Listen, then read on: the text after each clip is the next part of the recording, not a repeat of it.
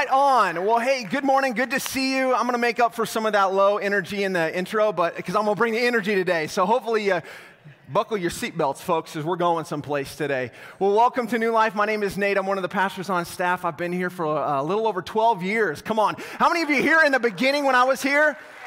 Yes, there you go. Man, I'll just kind of make fun of myself. When I first started preaching, this whole side of my body would just be soaking wet. You remember those moments, folks? Yeah, there you go. That's why we wear black. I wear black. It's a lot better now, but man, we just want to welcome all of you who are worshiping with us, though, today at New Life that are at our Kearney campus, as well as our Ogallala and our North Platte campus, as well as worshiping with us online. We're glad that you're here. We're kicking off a brand new teaching series called Known. I'm super pumped about it. So for the next 4 weeks, basically this is what you need to do. You just need to bring your smartphone, or you need to bring your Bible, because we're going to be looking at Psalms chapter 139. We're just going to look at that chapter over the next 4 weeks, and we're going to look at the classic attributes of God. This was one of those things that when Pastor Jeff kind of asks the team, he reaches out to the staff and goes, "Hey, what do you guys think, or where do you think we're going this year?" And this is something that just kind of stood out to me. And so we're going to look at the classic attributes of God: His omniscience, His omnipresence, His omnipotence, His omnibenevolence, and all of these attributes are found in Psalm 139. So that's where we're going to be living. And so when we look at it over the next 4 weeks, what we're going to discover is that we have an all-knowing, always present, and He's an all-powerful and all-good God who's always for us and never against us. Amen? Amen. So that's where we're going to go. And so today we're going to be looking at omniscience. God is all-knowing. I love this. This is something that we've got to get inside of our hearts. If we don't get this inside of our hearts, then we miss the Christian life. We miss the fullness of joy that we can be living out because of the God that we serve. Like God wants to deposit this all-knowing understanding to help us live out the joy and this fullness of life that He's designed for us. And so today, I want you to just think for just a moment. I want you to think back in a time, maybe it's even currently present in this moment. I want you to think about a time when you were searching to be known. Think about it.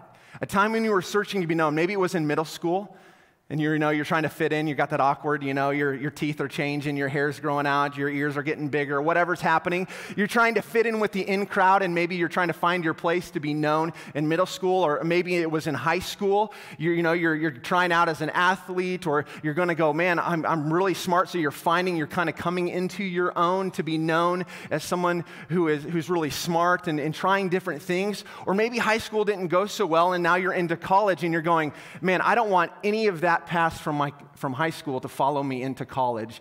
And you're starting out on a new path of finding yourself to be known in a new way. You're discovering yourself. For others of you, maybe you're middle-aged here, and you thought you were known. You thought you knew who you were, but you're kind of coming into this place of, man, I'm thinking about retirement.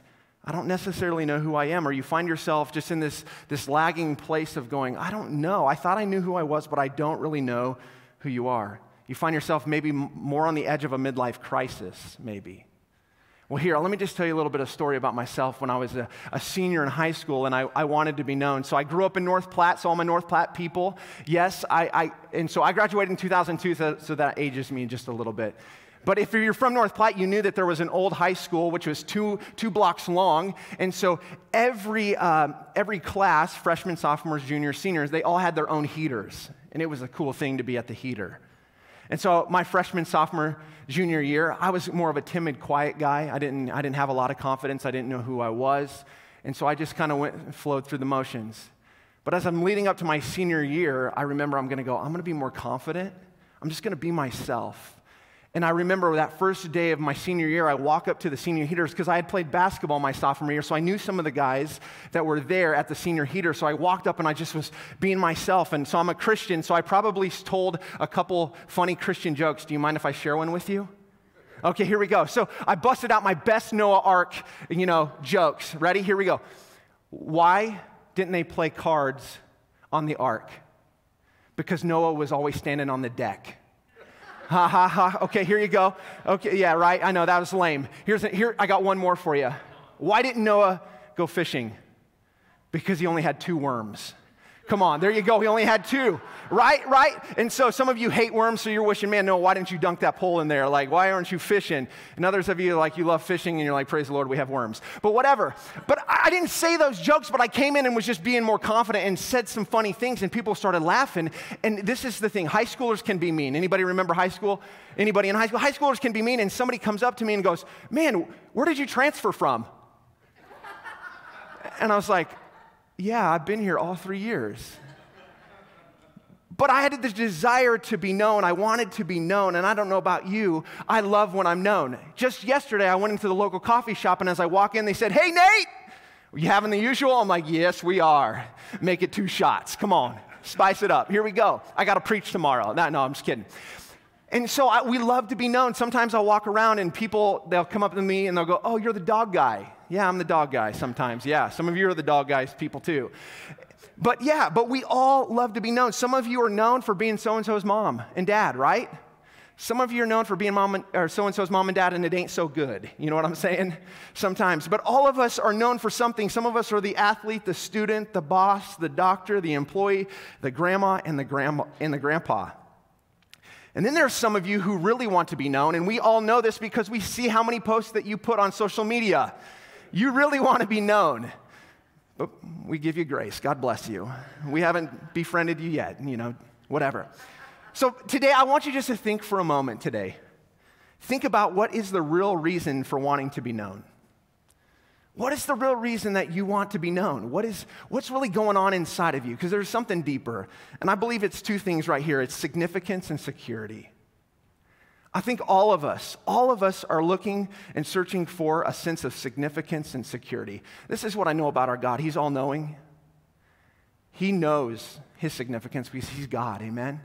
He's completely secure in what's going on in this world, and we can trust him, amen?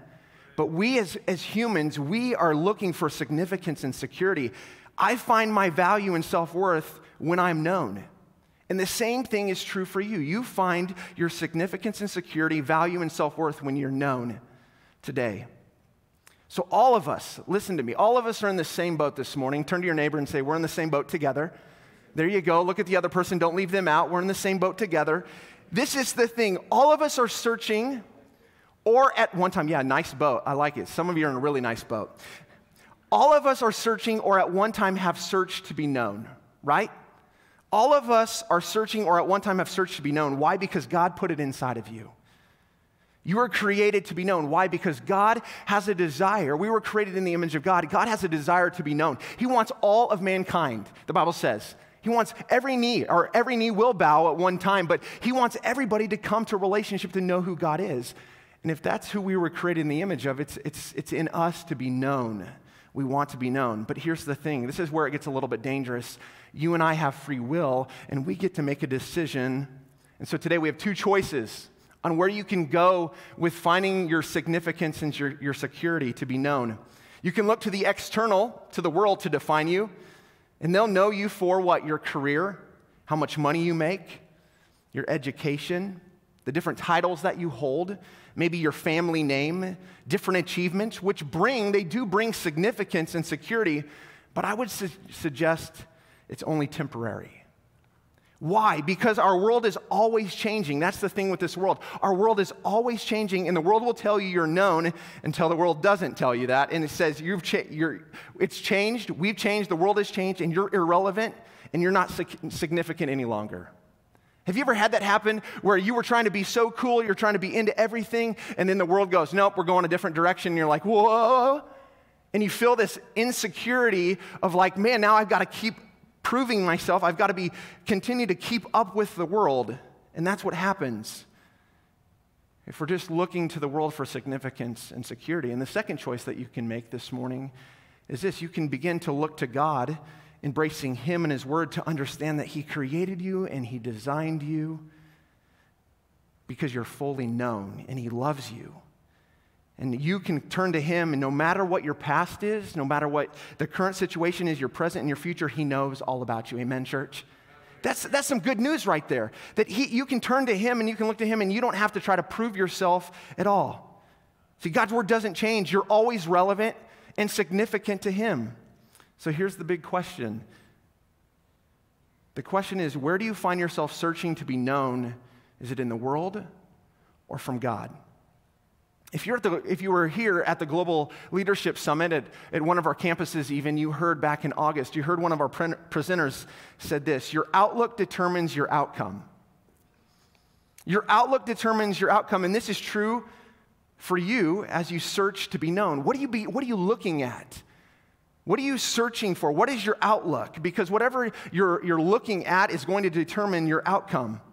But like I said earlier, God put a desire in all of us to be known by Him. He provides peace, security, and contentment that this world can never provide. So today we're going to look at Psalm 139, verses 1 through 6. So if you've got your smartphone and you've got your Bible today, we're going to look at that in just a moment. But David reflects on God's omniscience, His all-knowing nature. He outlines a variety of ways in which God knows him personally, and then this is the same is true for us. He knows you personally. So we're going to look at verse 1 right here. It's on the screen. Would you read it aloud with me? It says this: O Lord, you have searched me and known me. I love that. David says, O Lord, you have searched me and known me. And when I read this verse, this is what it tells me. God is especially interested in me. Come on, turn to your neighbor and say, God is especially interested in me. He is. He's interested in me. He's interested in you personally. He loves you. He wants to be invested in you. And I love this because this, when you read it, you're like, when you read it, you think of like, it should say like, God knows me. But it says known. Some of you know me. Some of you know my past. You know my present. None of you know what my future looks like. And I know the same for some of you today. I know your past. I know your present. Some of you, I'm just meeting you today, so I only know you right now in the present. But God, He known. He known my past, my present, and He sees my future. Come on. Yeah. And he sees it all. He understands it. Think about it this way, depending on what generation you're from or what collar you wear, maybe you're blue collar or a little white collar. Here we go. When you don't know something, where do you go to find it out? Google. You go to Google, right? Okay, see, that's a younger generation. They just Google everything. And so you go to Google and you search to find and you go, okay, tell me more about this. And so recently I have to tell you just a little bit about something. My truck, the heater went out last week. And so I'm like, man, it's going to get colder. I know I need to fix this, but it's an older pickup and I don't want to spend a lot of money on it.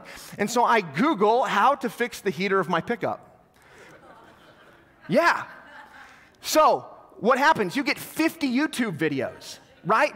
The first video is some gentleman who's got white gloves on, prim and proper, tells me it's going to take 8 hours and I have to pull the whole dash off. And if I took it to a mechanic to fix it, it was going to cost me $1,000. I'm like, I'm sorry, sir. This is what I said to the video because I talk to myself sometimes. I said, I'm sorry, sir. I don't need to wear white gloves. My truck smells like wet dog. And so I'm like, next video. I go to the next video. This is a little bit less prim and proper. And the guy's like, it's going to take you 5 hours and you can do this. And I'm going, still not good enough. So I flip through a little bit further down to the bottom. And guess what I find? I find a video of a redneck dude. I'm like, this guy's my guy. He goes, do you have an hour? I'm like, yes, sir, I do. He says, do you have a socket set? I'm like, yes, sir, I do. He says, and then you need a Sawzall. And I'm like, I'm in. So I rip off the side. I get in there. I cut the piece out that is keeping me from the part that I need to fix. In an hour and 30 minutes, because it took me a little bit longer, I'm not the greatest handyman, and a few plastic parts later, I got that thing fixed for $35. Yes, right? Come on. And this is what I love about God, that He is searching after you. Are you with me? He just doesn't take the first video and goes, oh, this woman or this sir is prim and proper, and just goes, no, He searches through all the things about you from your past, your present, and your future this morning. Man, if you are a gardener, a farmer, or a yard worker, you get this concept of searching and digging. You understand that you have to dig and search through the layers to get the outcome that you want. And that's what God does through us. He searches through the layers of our soul. And when God is finished, He knows He knows everything about us. There isn't anything that He doesn't know. Man, that's the God that we serve. What also excites me about God is this. In my past, He doesn't hold it against me. He knows my past, but he doesn't hold it against me. He sees my present and believes in me, but loves me too much just to leave me where I'm at. Today, some of you are here and you're just going, man, I'm here, I've arrived. No, there's more things that you can begin to learn about God, and there's more things about God that wants to continue to build you in and make you into the man or the woman of God that he's created you to be. And then I love this. He knows my future and what's best for me. I think I know what's best for me. Anybody else? Yeah, I don't play the lottery, but I think it would be great to win the lottery. Right? That would be best. Probably not. But God knows what's best, so can you trust him in that, whatever might come? The good, the bad, the ugly parts. Can you trust him that he sees you? Sometimes, I get this. We do things to ourselves, and then we blame it on God. Anybody out there, you ever done that? You made a poor decision, and it's like, God, why are you allowing this to happen? Well, that's you. And God allowed it to happen, but it's going to teach you something if you'll allow it to. It'll teach you something. Today, I'm confident in this, that God is always for us, never against us. And when good times and difficult times come, there is always hope in Jesus. There's always hope today. So that's verse 1. Are you guys, you good? You want to continue to this morning? Okay, all right, we're going to keep going. Verse 2 through 5 says this. You don't have to read this with me, but I'll read it. You can just read it on the screen. You know when I sit down and when I rise up. You discern my thoughts from afar. You search out my path and my lying down, and are acquainted with all of my ways. Even before a word is on my tongue, behold, O Lord, you know it altogether. You hem me in behind and before, and you lay your hand upon me. Man, when I read this, this tells me that God knows everything about me. God knows everything about me. And, okay, here we go. He knows my habits. He knows your habits. Anybody got some bad habits?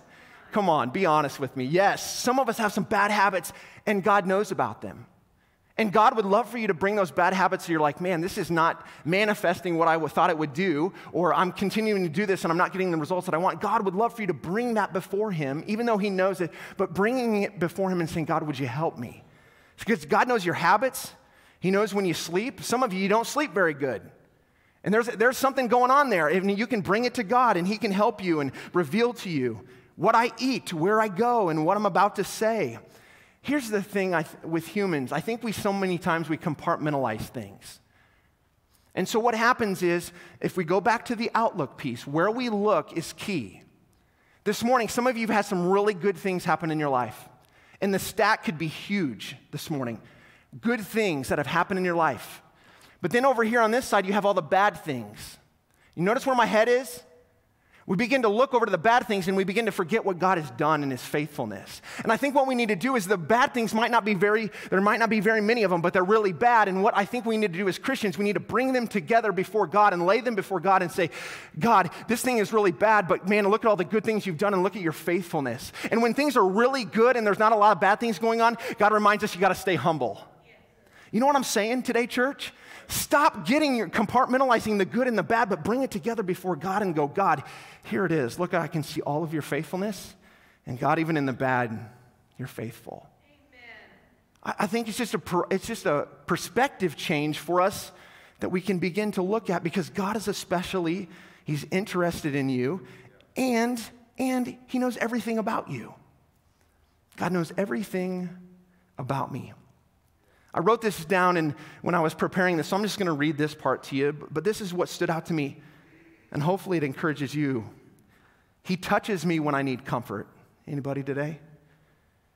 God protects me when I feel insecure and insignificant. God knows our every move, our every thought. He even knows what we'll say and what we'll do in the future. God has a knowledge about me that I don't even know about myself. And when I was thinking about that piece where God knows everything about me even better than I know myself, it made me think. Some of you see a counselor. Some of you need to see a counselor. But if you're a follower of Jesus, you have the greatest counselor 24/7 available to you, called the Holy Spirit. And he's a person. He's a person of the Trinity. And he's available to you to encourage you. And so this is what I want you to do. I want you to ask yourself this question. Because some of you are doing something.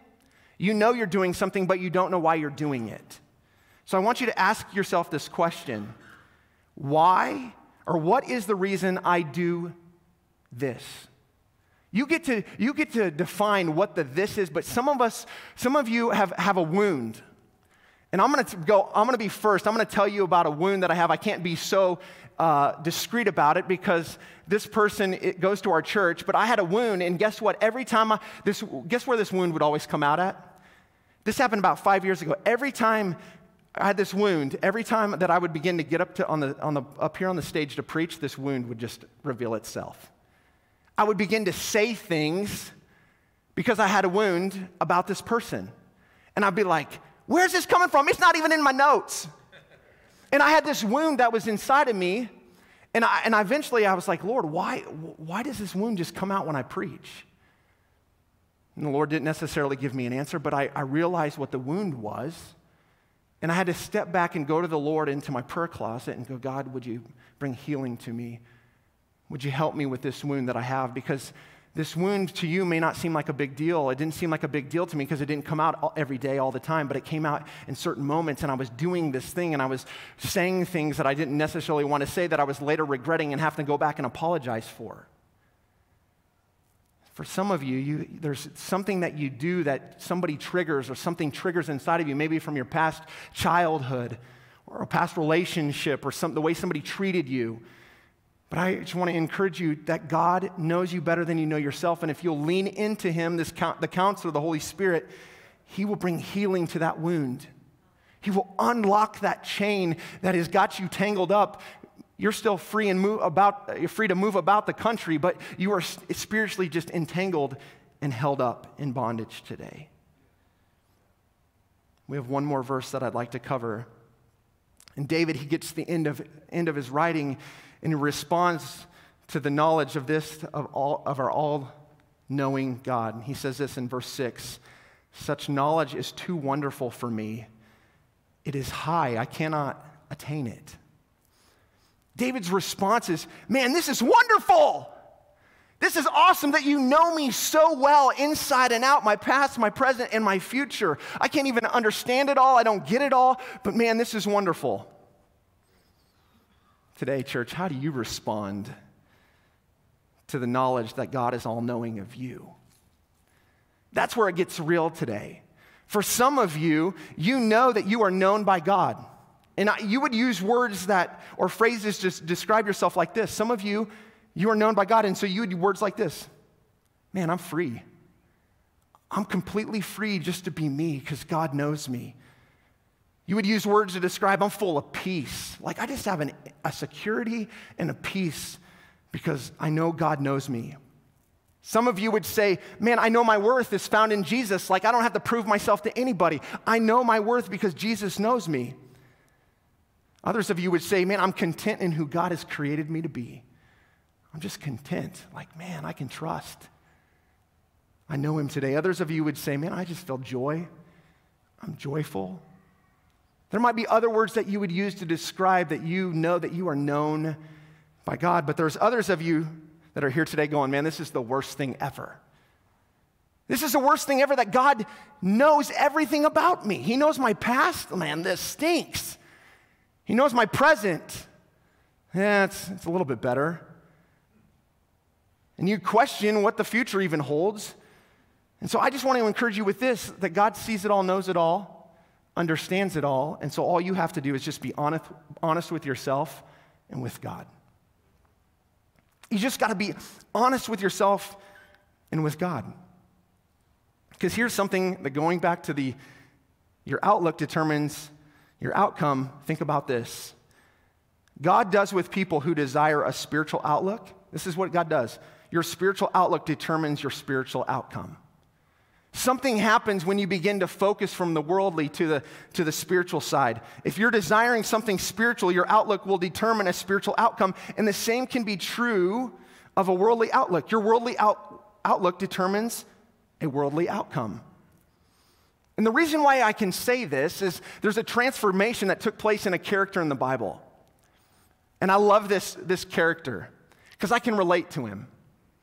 I know that you should treat people better than the way that this gentleman treated people, but I could easily be tempted to treat people the way that he treated people. I could easily come to you and manipulate you and take more for myself. That's how I can relate with this character. This character went from being someone with an outward, worldly focus. It says he was rich. He was a chief tax collector. He was a notorious sinner. He had all the worldly things, but yet he had an insecurity inside of him. He was lacking significance. He had a desire. He was known by everybody, loved by some and hated by many, but yet he wasn't known. And this gentleman's name is Zacchaeus. I love the story of Zacchaeus because something begins to change in Zacchaeus. Even though he has all these worldly possessions, it still wasn't enough. He wasn't known by his Creator, the Almighty God. And so we pick up the story with Zacchaeus where Jesus is coming to town and he's coming through Jericho, and Zacchaeus has heard all about Jesus. He's heard how he's healed the sick. He's heard about Jesus who speaks in parables and just, makes you think and ask questions that just make you think, that get up inside your head. Zacchaeus has heard about Jesus, and Jesus talks about there's more to life than just this world, but there's a future beyond. There's eternal life beyond here. And Zacchaeus is going, man, I got to meet with this Jesus. So here comes the crowd of people following Jesus, and little old Zacchaeus, he's a wee little man. A wee little man is he. He couldn't see over the top because he was a wee little man. He couldn't get down below to see underneath. So what's he do? He climbs up in the sycamore tree for the Lord he wanted to. All right, thank you. You got it. Yeah, we're old. I get it, yeah. But he climbs up there and he's looking. Where's Jesus at? And unbeknownst to him, Jesus is standing at the foot of the sycamore tree saying, Zacchaeus, come on down, because I'm going to be a guest at your house tonight for dinner. And Zacchaeus, he comes climbing down. He's all ecstatic. He's excited. And guess what some of the church people do? Why is Jesus hanging out with that guy? He's a notorious sinner. But Zacchaeus is all excited. He's jacked up. He says, come on, Jesus, come on over to my house. And as he begins to sit with Jesus, because Jesus knew his past and didn't hold it against him, he saw his present, and he was seeking after the Lord. And he gets Zacchaeus and Jesus begin to have a meal together, and they're hanging out. And Zacchaeus says, man, Lord, I'll give away half of my possessions. And if there's anybody that I've stole from, I'll give him 4 times back what I took. And Jesus says this to Zacchaeus. Today, because of your spiritual outlook, you have a new spiritual outcome. You find salvation, you're finding peace with God, and you're finding peace within yourself because you are known by an almighty God. Today, if you find yourself looking at the world, you can make a decision to change. It just takes a little bit of obedience and a step, whatever that might look like. It might just be, yes, God, today, I know that you see me right where I'm at. See, God's desire is to restore and make us all whole. So this morning, as I begin to wrap up, I just want you to maybe put yourself in one of these descriptions. Some of you know that your outlook needs to change so that you can find true peace with God, to be known. For others of you, you have this wound that you're carrying around that God wants to bring healing to because he knows you better than you know yourself. And then for someone today, you just need to be reminded that you're loved and known by God. So today when we begin to sing, you just need to come and worship with a grateful heart.